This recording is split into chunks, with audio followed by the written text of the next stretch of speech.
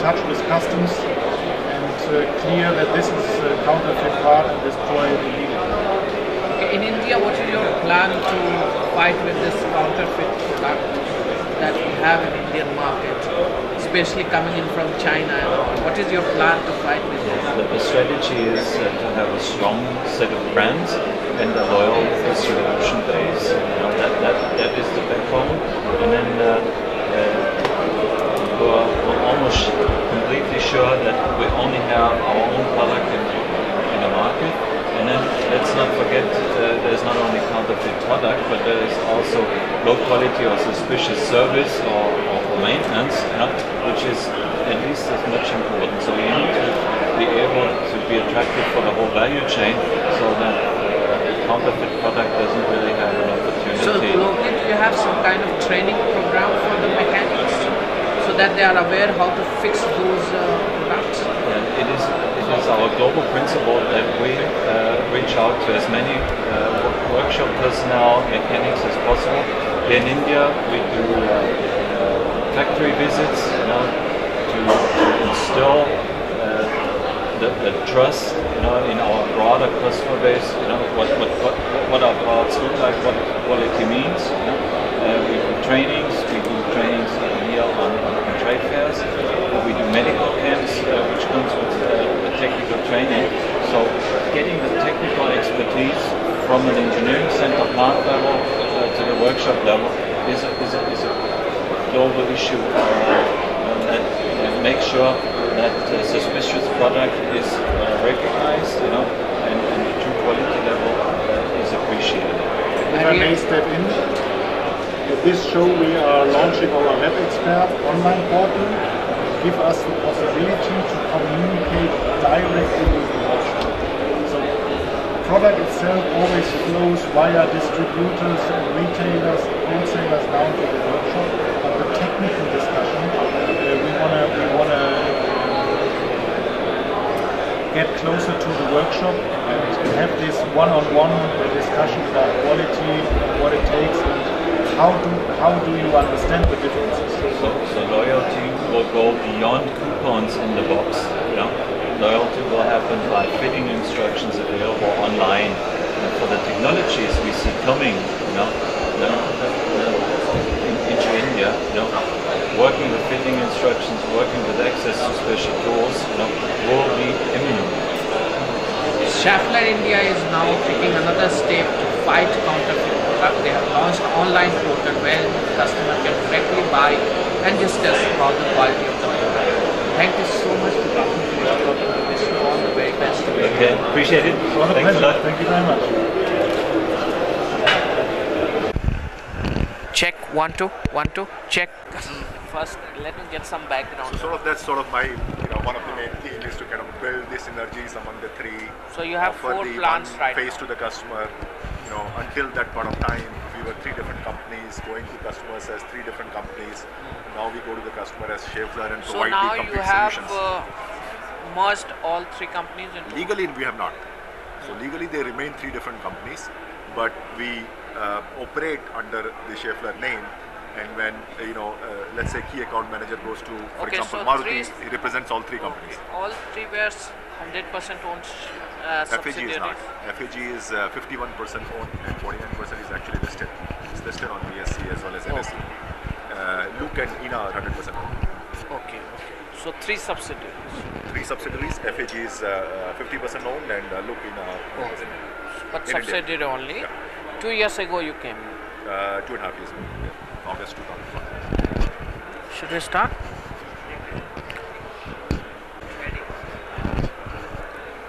आपको देख करके डर लग जाता है मुझे। नहीं, आप लोग बोलने नहीं देते, कुछ बोलने ही नहीं दोगे इनको।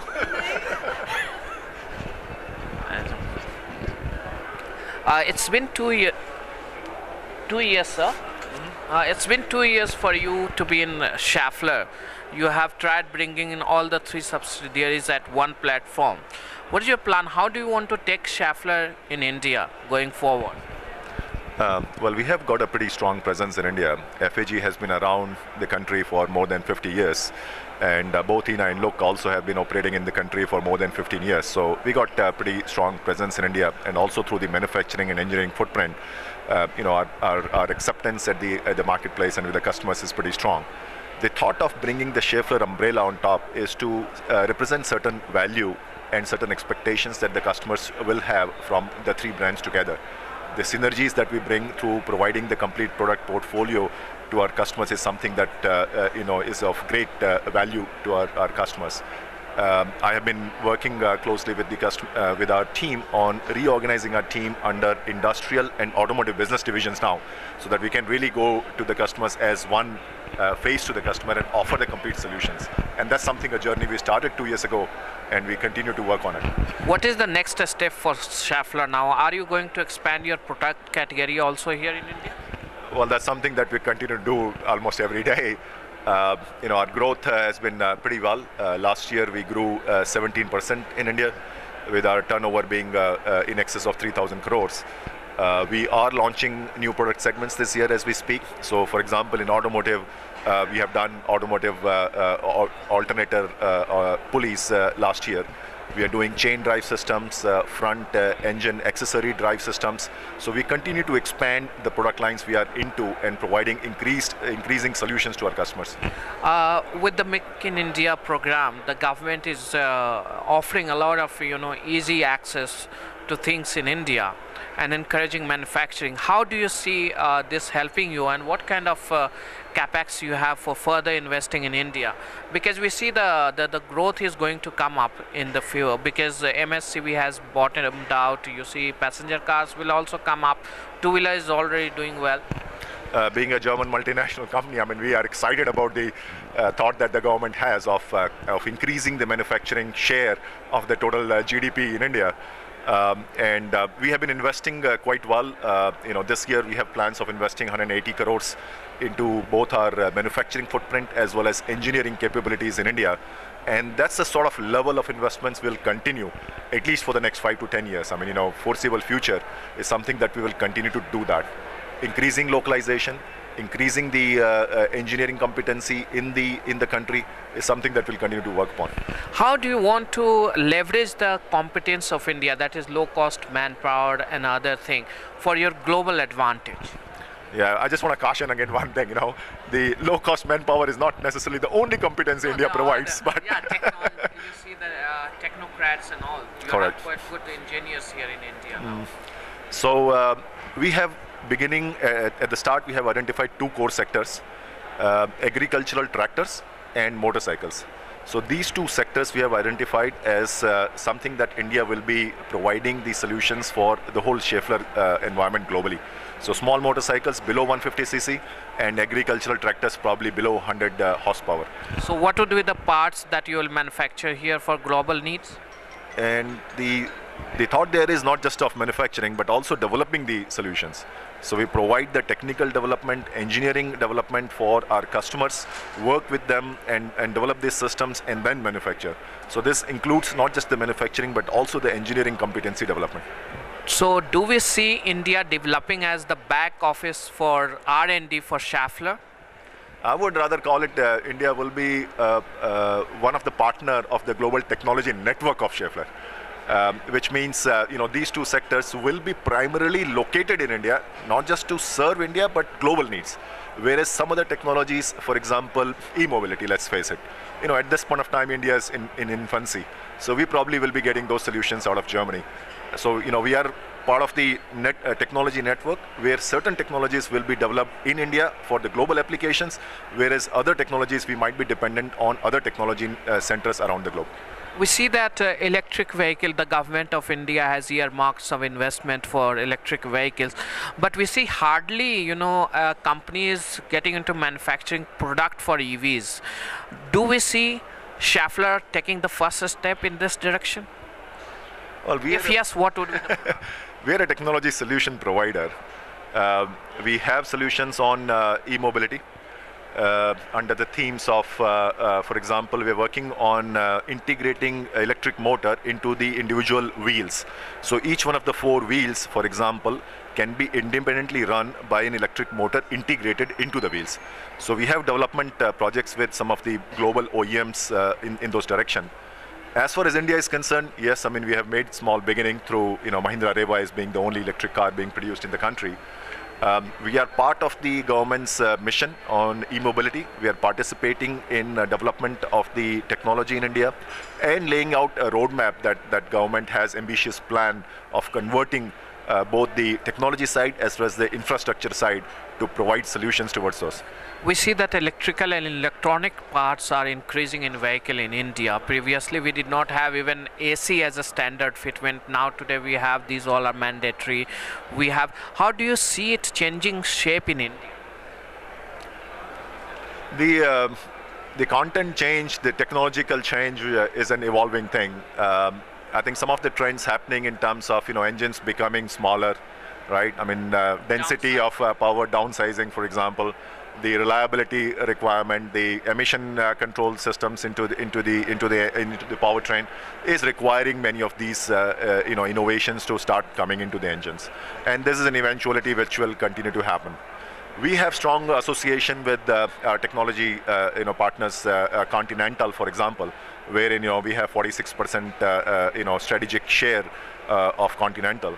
And they are particularly strong in providing electronic solutions in powertrain. So we're working very closely with them on co-developing such solutions and providing it to our customers.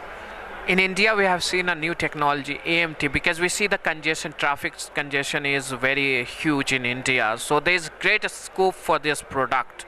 And we have only one supplier right now. So there is a great opportunity. Do you think you will bring such technology in India? Well, probably a year ago, nobody was talking about this topic, but now it's becoming a very, very important topic. So we have provided various possible solutions to our customers. We have what we call an ECM, or electronic clutch module or management, which is what we demonstrated on this concept car, wherein just the clutch pedal is removed and then the transmission can be changed or the gears can be changed without application of clutch.